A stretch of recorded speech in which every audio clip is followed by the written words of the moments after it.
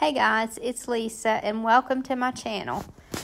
Today we're going to make over this world globe, and my sister had given this to me and asked me to turn it into something and make a video, so that's what I'm doing. I've already taken it apart, and the only way that I could get this off was to take it apart, so I just took a razor blade and cut along the equator, which was right where the two sides connected. So once I cut along the equator and got the paper cut, then I just took a knife and pried it apart, and then obviously it came off the stand.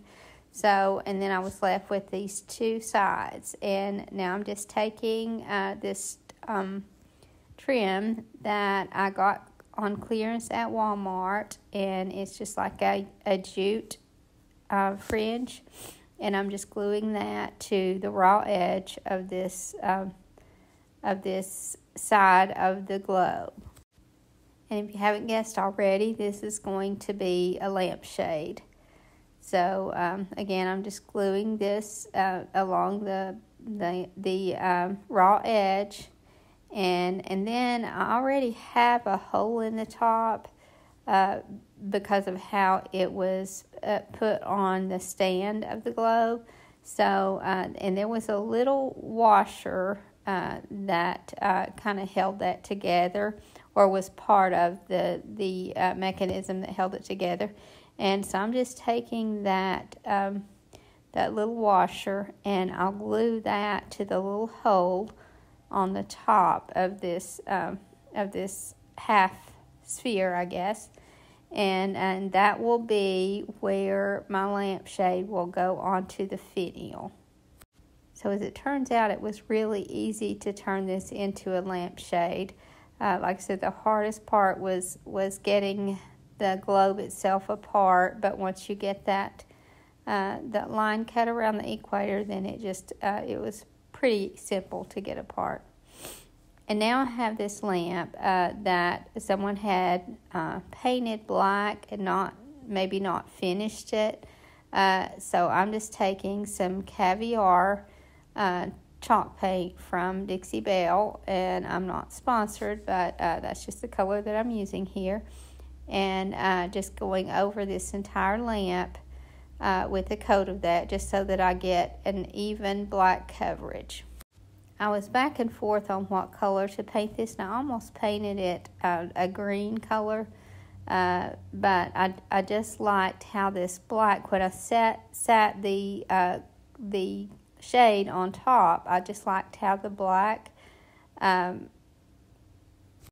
contrasted the lines in the globe. So that's why I decided on that. But because I didn't want this to be really harsh, once I let this coat of paint dry, then I go over this with a coat of white wax. And I'm just using Dixie Belle white wax.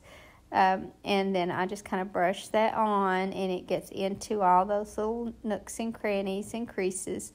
And then I just wipe that off. And I felt like that added some dimension to this and kept it from being such a harsh black.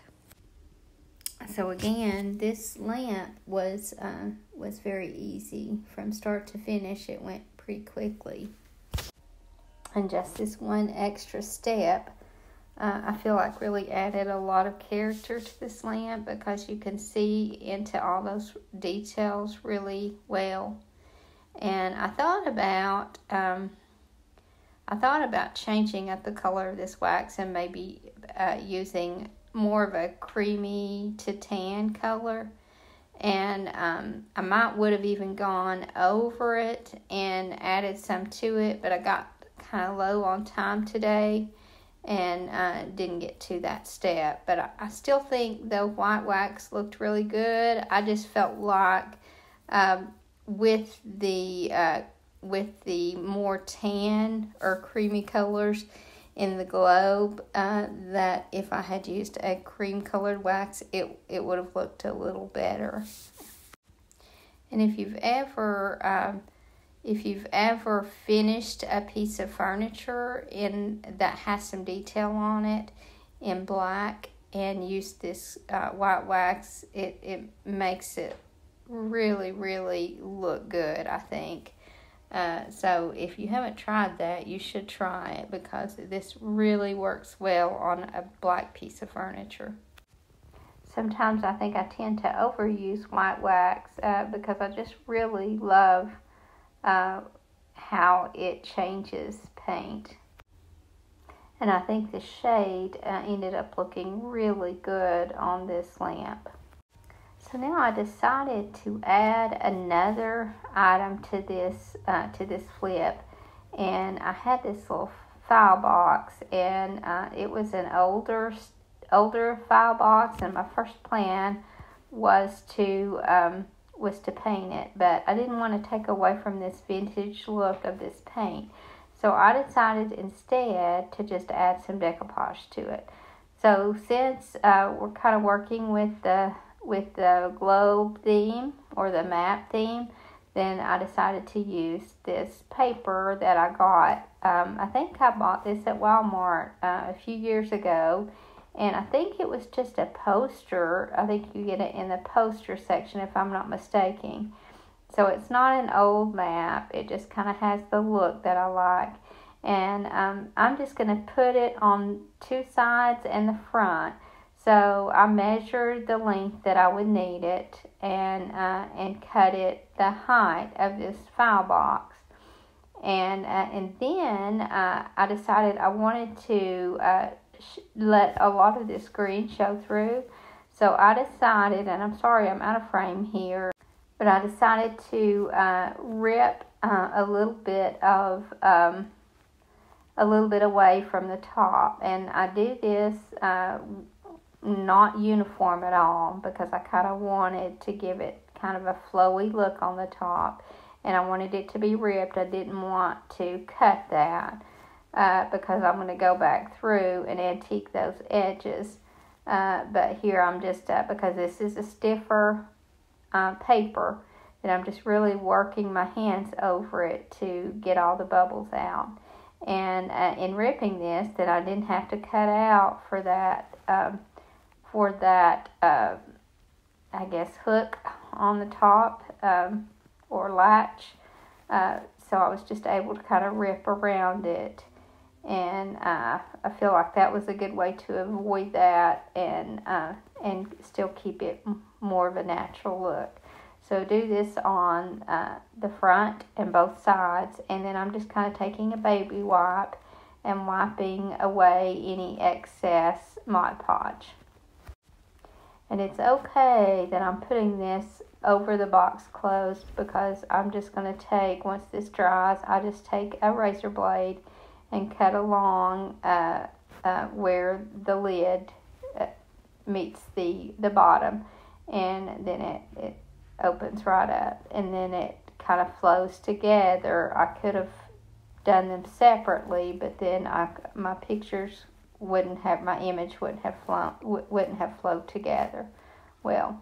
And so here I'm just kind of taking my brush and working any remaining bubbles out.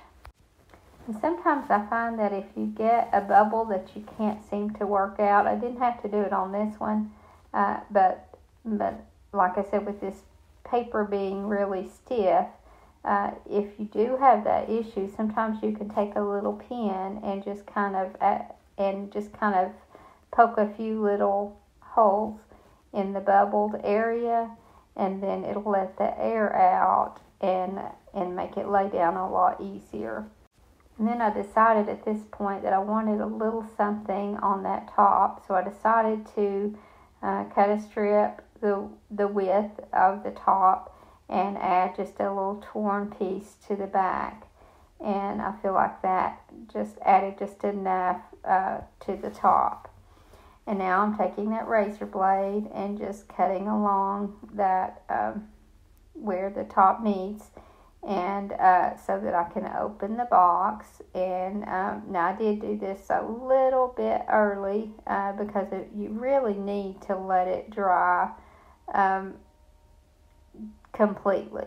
And mine was a little bit damp, but I made it work. But it does work a lot better cutting your decoupage paper once it's completely dry. And then once I figured out how to get this box open, then I just wiped the remaining Mod Podge from the lid and around the top. And then, as I mentioned before, where I tore that paper, I wanted to add something to that raw edge.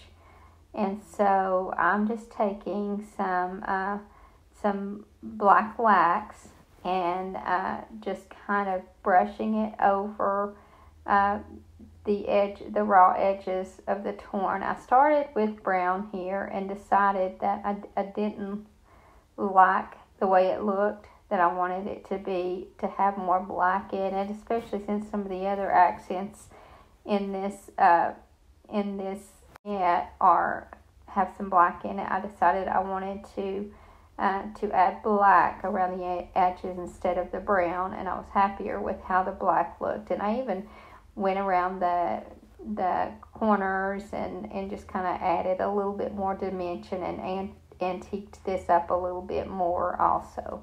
And if you get too much, and I didn't have that problem, but if you get too much, then just take some clear wax over the top and it wipes off a lot easier. But I even went back with another coat on some of mine to add even more. So after I got the antiquing wax on this, then I decided I wanted to put a little stencil on it. So I just took a little French stencil and put on the front of the lid, and I don't even know what this French stencil says. It's some French word, but I just thought it fit well and looked good in the area. And then I used some buttercream paint and stenciled those words on the front.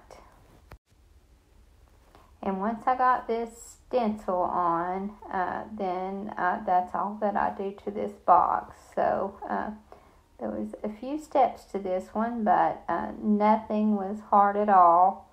So, and you wouldn't have to use the maps. You could use any kind of decoupage paper that you wanted. I'm using maps here simply because of the vignette that I'm doing. And I really like how this one turns out. And then once I finish this box, then the last item that I'm going to be doing is I'm going to be using the other side of the globe and making another lampshade. But with this one, I'm going to make a hanging light out of it. So I'm just using this little light kit here, and I'm had my husband drill a hole for it. I just kind of traced out around that socket area, and then had my husband drill it with a drill bit, and then I just put that down in there and screw the little thing on the inside to hold it on. And this was a very, very simple flip. And again, I'm just using that jute French again and covering up that raw edge. Now you could use anything you want here. I just kind of like the idea of the fringe, and since I was adding the fringe, I didn't want it to be too frilly, so I just decided on this jute fringe. And then this will be my last, and I really like how this one turned out. I hope you guys enjoyed this video. Thank you so much for watching. I hope you have a great evening, and God bless you and your family.